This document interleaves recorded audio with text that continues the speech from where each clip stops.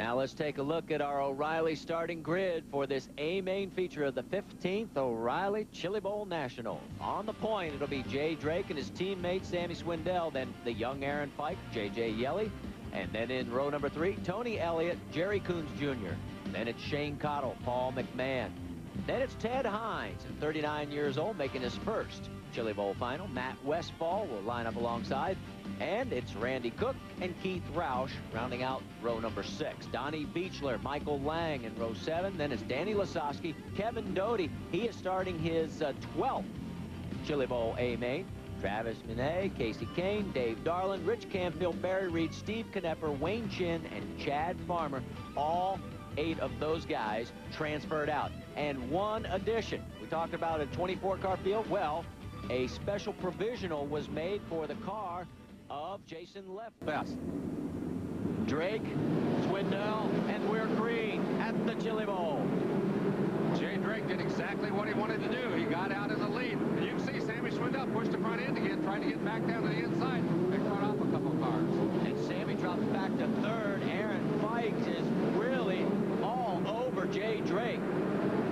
Well, you can tell a lot of guys having some trouble out there. This racetrack's a little bit wet. You've really got to get in the corner very, very hard in order to get the back end out. And it looks like Aaron Fike, right at this point, has the fastest race car up there in front of the pack. And he has taken over the race lead from Jay Drake. Whoa, getting way high there as the middle groove. He's trying to lay some path through there. And Drake, then Swindell. Behind him is Elliott, then J.J. Yelly, and then McMahon. Yeah, but what's going to happen as this racetrack wears on, as the... Oh, we got a car that spun out. The yellow flag is out. But as the racetrack wears on and it gets slicker, these guys that are pushing the front end now are going to be tight enough to have a good run later on. Wayne Chin from Tip City, Ohio is our first caution here. Out your top 5, and boy, Fike gets a great start. He certainly did get a jump on those guys, and once again, those 2 red cars, both those Keith Coon cars, pushed the front end. Those guys had to get hard on the brake. Cost them a lot of lap time. All they can hope for is that this racetrack really slicks out in a hurry. While we're watching all this action up front, we can tell you that Jason Leffler has moved from 25th to 16th, and there he is. Now this man just announced that he is going to go racing in 2002 for Chip Ganassi in the Winston Cup Series, but word is that Joe Gibbs found out about it through the grapevine and was not too thrilled, and there may be some shaking going on in his Busch ride for this year. So he's got a lot of potential problems facing him, but right now he's focusing on one thing, and that is to keep getting passed by the 55 car, but he couldn't do it. Right, he and Steve Knepper have been passing each other for the last 3 or 4 laps. Every time one of them goes high, it seems like the other one sneaks down underneath him and gets by. Oh, a little contact right there. Nothing has changed up front while we're watching this battle. This is back for the 16th and 17th spot. Now he's going to try the high side, and it looks like it may work for him. He gets around Knepper. Right, they also, the Randy Cook in that 6 car, looks like he's going to get around him as well. Boy, they are getting... Oh, and now Leffler's over, and another goal. Darland. Dave Darland. Man, oh man, both of those guys exactly at the same time. We didn't see what started Darland's, but man, that's Donnie Beechler that stopped back there in the back. So simultaneous rollovers. I mean, if it was synchronized swimming, they'd get a perfect score. Unfortunately, all they get is a trip back to the pits. And you can see Darland, he knows his day is done. He got out of there, the right front tire and wheel gone off of that car. Jason Leffler also crawling out of his cars. He took a very hard flip when he got over that car. And pulls away again as the cushion's starting to move up. And Fike really has the car dialed in here early, but will it hold up through 50 laps? Well, it looks like Jay Drake's car is getting handled a little bit better, although you can see right there he got on the brakes and threw that car into the corner just to make sure that it turned. Those guys really happen to toss those cars in there sideways to make sure they don't push the front end. Uh-oh. Guys climbing all over each other, but no harm, no foul. We'll keep back to green flag racing. There is Sammy Swindell trying to catch up to his teammate, Jay Drake. Yeah, and believe me, Jay Drake's glad he's in front of him. He thinks it's going to be easier to catch Aaron Fike and pass him than it ever would be Sammy Swindell.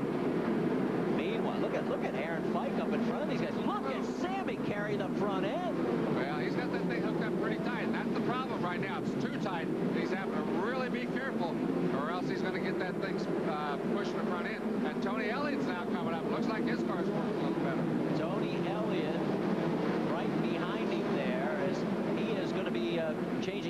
plans for 2001. Elliott, in fact, will be running with Sammy on some selected about 25 to 30 World of Outlaw dates this year. Right now, Elliott wants to show him his back bumper and take over the third spot. J.J. Yaley, meanwhile, moving up on Tony Elliott. So those three cars in a pretty good battle right now.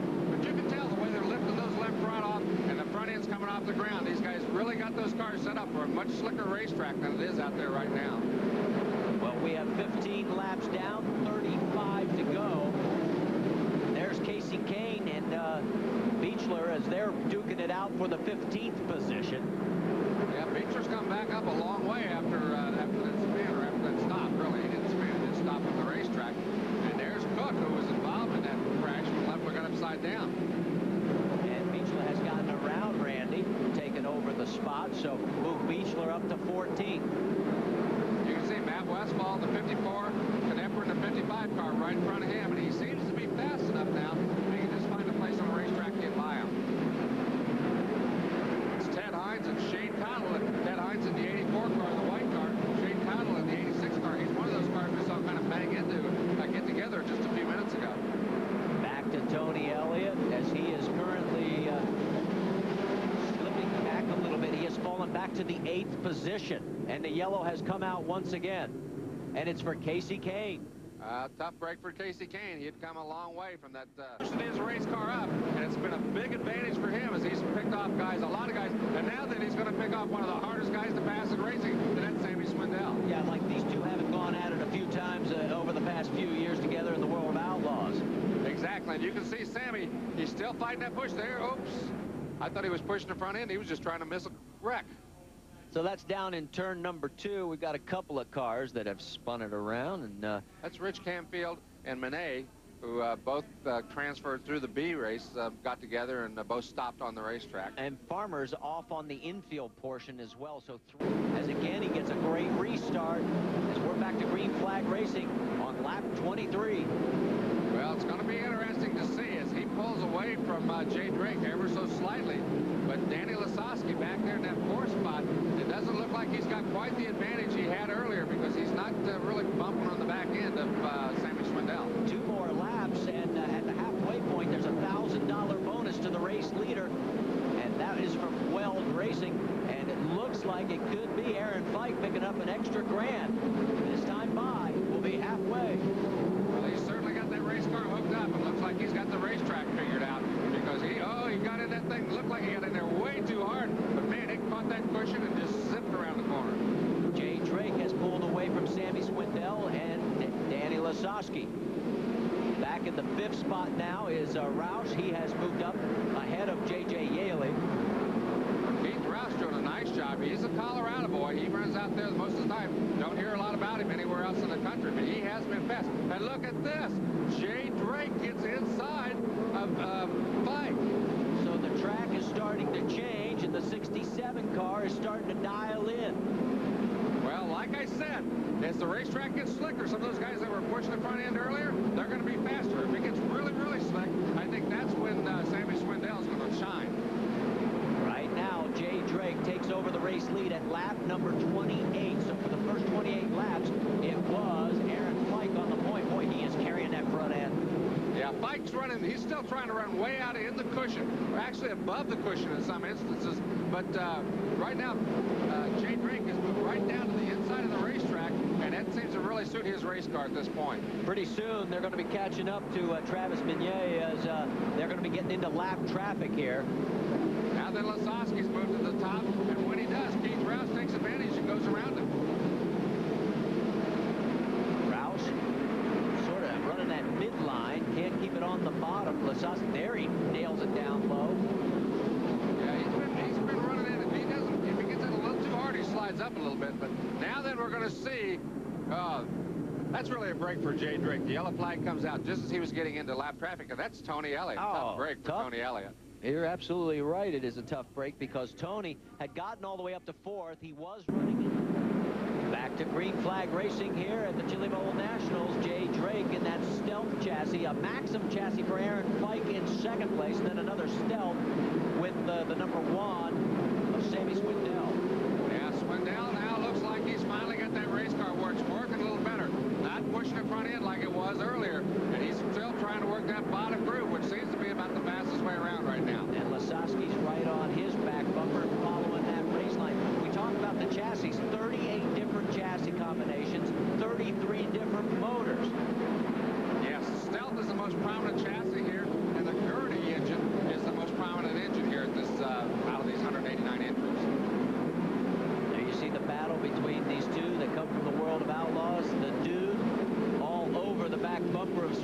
his car just isn't as good looking as it was Friday night. He could run anywhere on the racetrack when he won that feature event on Friday, but Sammy right now still trying to work it in. Yeah, I think he just missed the setup a little bit. He tried to get that thing really tight. He thought it was going to be slicker than it is, and because it's so tight, he just can't run any place but right down there in that black stuff on the inside of the racetrack. This is the best battle we've got going on the track. Jay Drake has opened up about a 10-car length lead over second place, Aaron Fike. And there is Roush coming into place on this action as well. Yeah, Roush has been right on the bumper of Lasowski. Lasowski's been trying to get around Swindell. They've been doing this, and now then they're catching Fike, who's really bouncing around, not going quite as fast on that top groove as he was earlier. And Sammy Swindell, the old veteran, starting to pay off as the track is coming to him, and Aaron Fike, the rocket ship in the early going, is starting to slide up higher and higher, and everybody going underneath. Yeah, it looks like Lasowski. He likes a little higher bit groove than right on the bottom. He's been running right on the bottom most of the time, but now that he goes right back to the bottom, he gets around Fike. So Lasowski moves Fike back another spot, with Fike in fourth, Lasowski up to third. And here comes Roush. He's going to try and stay on the low side as well. Yeah, it looks like he's not working quite as well as he was earlier, but Aaron Fike really running good on that top groove, just not quite as fast as the bottom groove is right now. 5 laps to go, this time by Jay Drake, Sammy Swindell. They're running 1-2. Then it's Lasowski, Fike, and Roush. There's your race leader. He started on the pole, and now he's coming into traffic, and this is when things can really get hairy at the Chili Bowl. Well, again, he lucks out. Looks like Donnie Beechler got together with somebody. Looks like Yaley. It is, and Yaley was up to the 8th spot, and Beechler had moved up to the 11th.